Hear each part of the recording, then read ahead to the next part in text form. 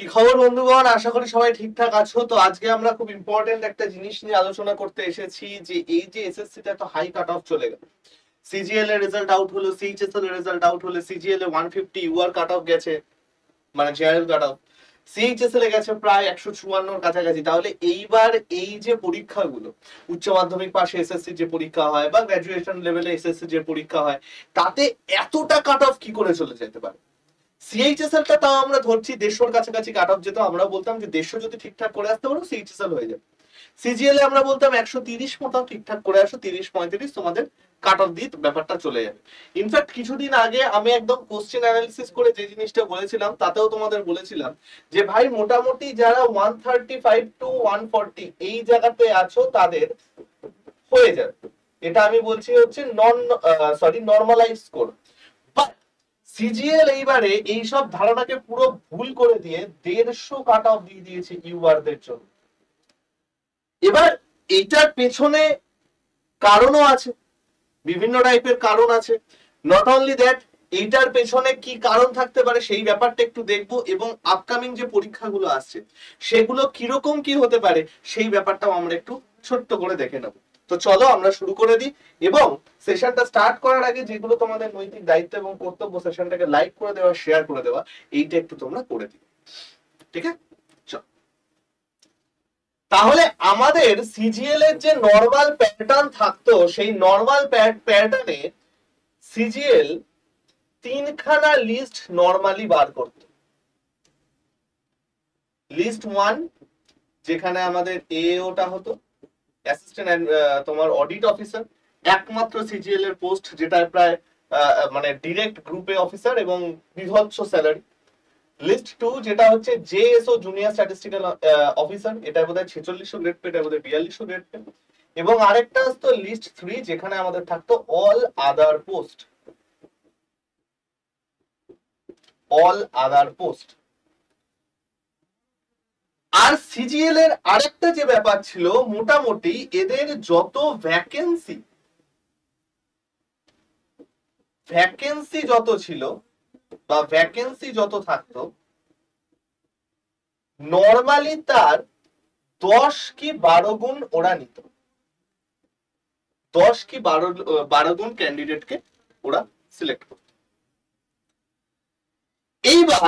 এইবারে সিজিএল এ একটা সাংঘাতিক লেভেল দিয়েছে। দেখো আমি এখানে নিয়ে এসেছি, তোমাদের ব্যাপারটা একটু ভালো করে দেখাই তাহলে বুঝতে পারবে। এইবার আমাদের টোটাল 4খানা লিস্ট সিজিএল এ করেছে। দেখো আমাদের এইবার সিজিএল এ টোটাল 4 পিস লিস্ট করেছে। লিস্ট গুলো কি কি? একটা লিস্ট হচ্ছে অ্যাসিস্ট্যান্ট অ্যাকাউন্ট অফিসার, নেক্সট হচ্ছে জেএসও জুনিয়র স্ট্যাটিস্টিক্যাল অফিসার, তারপরে হচ্ছে স্ট্যাটিস্টিক্যাল ইনভেস্টিগেটর গ্রেড 3 এসআই। এইটার এতদিন পর্যন্ত কোনো লিস্ট থাকতো না, এই ফার্স্ট লিস্ট এসেছে। আরেকটা আমাদের কি এসেছে, আরেকটা আমাদের যে লিস্ট এসেছে সেটা হচ্ছে all other post. Total 4 piece list আমাদের এখানে দিয়েছে। এবং তোমরা যদি এর কাট অফ গুলো একটু ভালো করে অ্যানালিসিস করো তাহলে দেখবে আমি একদম ম্যাক্সিমাম কাট অফটা দিচ্ছি। নাম্বার 1 লিস্ট 1 এ যারা আছে, লিস্ট 1 এ ইউআর দের ক্যাটাগরিতে কাট অফ গেছে আমার কত? 169।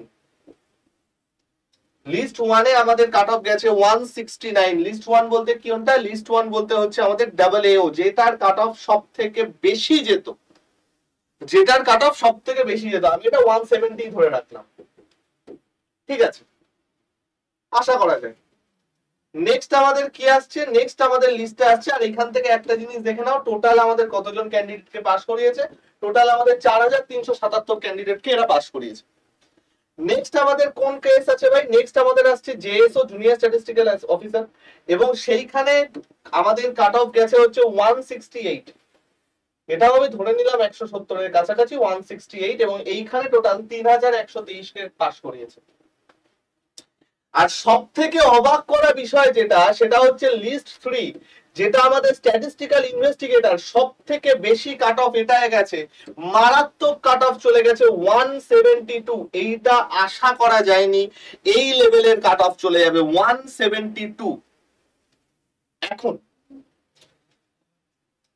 লাস্টের যে কাট অফটা সেটার গেছে হচ্ছে 150, ইউআরদের জন্য 150। কতজনকে পাশ করিয়েছে? টোটাল 71,112 জন, এতজনকে পাশ করিয়েছে। তাহলে আমি যদি মোটামুটি ধরে নিই 71,000 জনকে পাশ করিয়েছে, আমি যদি মোটামুটি ধরে নিই যে এইবারে পাশ করিয়েছে টোটাল 71,000,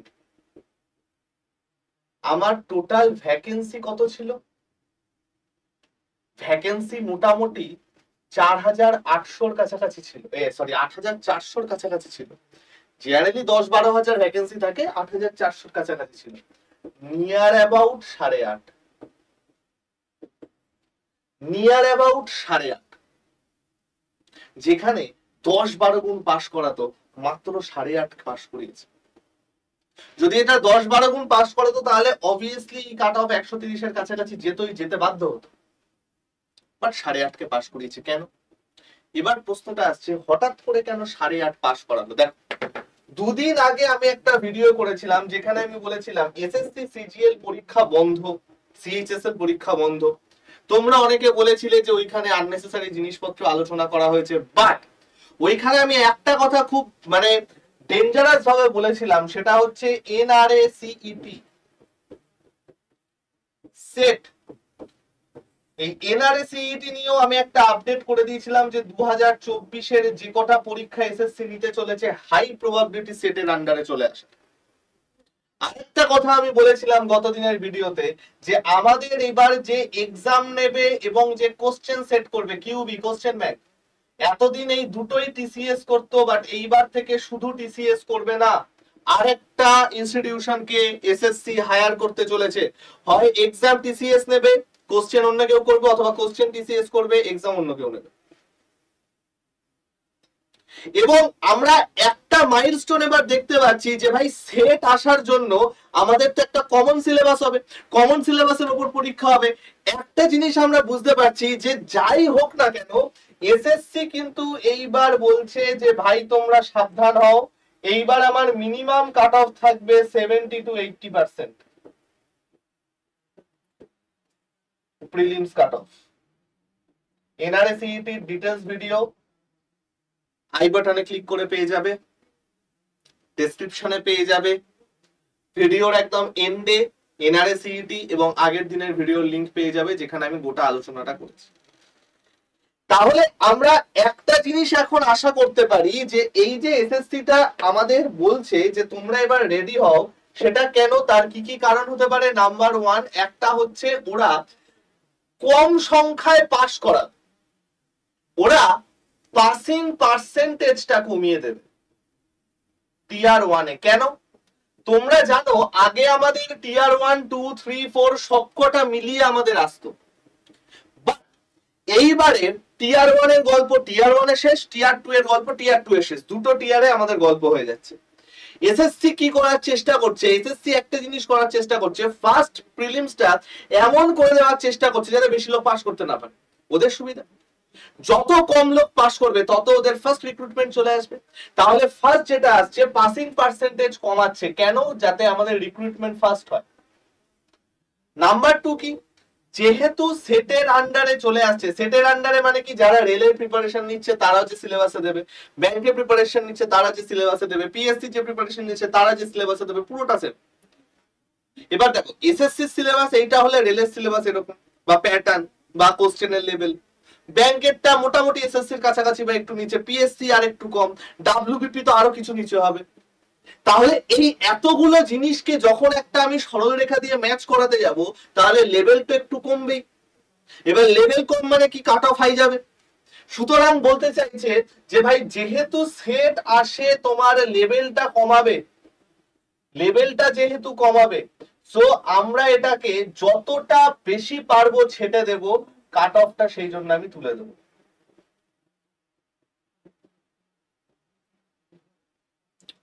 হয়ে গেল। এন্ড নাম্বার 3 কি, 2024-এ আমাদের কি আছে, ভোট, এবং তারপরে কিন্তু রিক্রুটমেন্ট কিছুটা হলেও একটু এফেক্ট করতে পারে। ঠিক আছে, যেহেতু আস্তে আস্তে এতগুলো পরীক্ষা হয়ে গেছে, তুমি দেখো ফার্স্টে আমাদের 12,000 মতো ছিল ভ্যাকেন্সি, তারপরে এটাও 8,400 মতো ভ্যাকেন্সি ছিল, প্রায় 20,000 22,000 ভ্যাকেন্সি এখানেই ফিল আপ হয়ে গেল। এরপরে আরো কত আসবে? আমি ধরলাম 10,000ই ভ্যাকেন্সি, বাট তাও একদিন না একদিন তো এটা কমবে রে। অর্থাৎ এর আরেকটা কারণ হচ্ছে লো ভ্যাকেন্সি।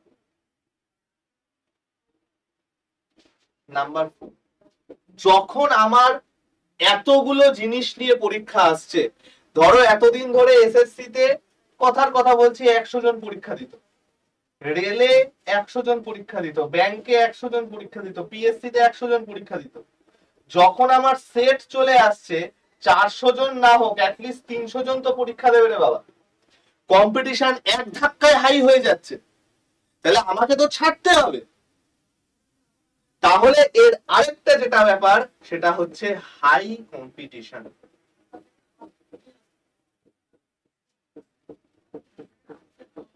এই মেনলি 4টে কারণের জন্য আমার এসএসসি এবার বলছে ভাই রেডি হও, তোমরা এবার যে পরীক্ষাই দেবে না কেন তোমাদের কাট অফ কিন্তু ভাই এবার আর ওই ছুটকো ছাটকা থাকবে না 120 124 130, ওর দিন শেষ। হ্যাঁ, মারাত্মক হাই লেভেলের কোশ্চেন এসে গেল তখন হতে, তখন তো ওভারঅল কমে যাবে, সেটা ঠিক আছে, বাট এবার থেকে নর্মালাইজ স্কোর 150 ধরে ভাই আমাদের এগোতে, মাইলস্টোন হচ্ছে 150 ফর এসএসসি সিজিএল। সিএইচএসএল এর ক্ষেত্রে কত হবে সেটা 160। সিডিএস সিপিও নিয়ে আমি এখন আলোচনা করছি না, জিটি নিয়ে আমি এখন আলোচনা করছি। তো মোটামুটি আমরা এখন যে জিনিসটা করব, আমাদের এবার যেগুলো ছক্কা নাম্বার ওঠে, রিজনিং, ম্যাথ, এইগুলোতে আমাদের 50-এ 50টাই করে আসতে হবে। ইংলিশ চেষ্টা করতে হবে 25টার মধ্যে 20টা প্লাস কারেক্ট করার। জিকে আমাদের চেষ্টা করতে হবে 15 থেকে 20টা কারেক্ট করার। এইটা যদি আমরা না করি তাহলে কিন্তু আমরা এবার প্রিলিমস পাস করা খুব চাপ।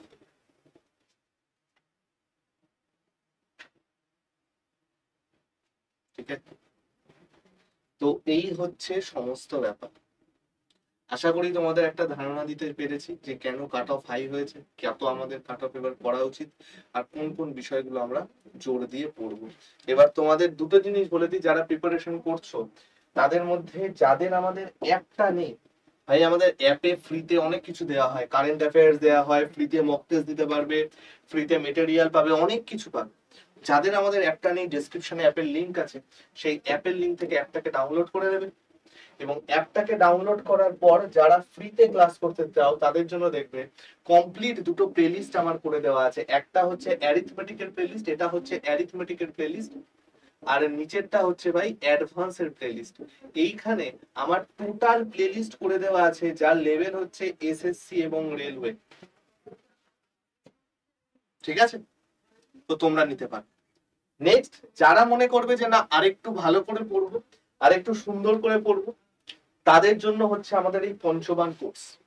পঞ্চবান কোর্সটা কিন্তু ভাই একটা ছোট্ট কথা তোমাদের বলে দিই, এই পঞ্চবান কোর্সে তোমরা কি কি পাবে। 5খানা 0 টু হিরো লেভেলের ব্যাচ একদম কমপ্লিট ভাবে পাবে। দেখো এই পঞ্চবান কোর্সটা না আমাদের নর্মাল কোনো কোর্স ছিল না। যারা আমাদের সেমিনারে আসতো বা যারা আমাদের খুব ক্লোজ স্টুডেন্ট বা যাদের আমাদের নিজস্ব কিছু গ্রুপ আছে যেগুলোকে আমরা মানে ক্লোজড গ্রুপ বলি, মানে র্যাঙ্কার্স গ্রুপ বলি, যাদের আমরা তাদেরকে সিলেক্ট করি ব্যাচের থেকে, যারা যাদের উপর আমাদের আশা আছে। বাতি কথা, যেমন আমার কিছু পার্টিকুলার গ্রুপ আছে প্রায় 50 জন মতো স্টুডেন্ট, 50 একটু বেশি আছে, 57-58 জন স্টুডেন্ট ওখানে আছে। তো এইরকম স্টুডেন্টদের আমরা এই ব্যাচটা দিতাম।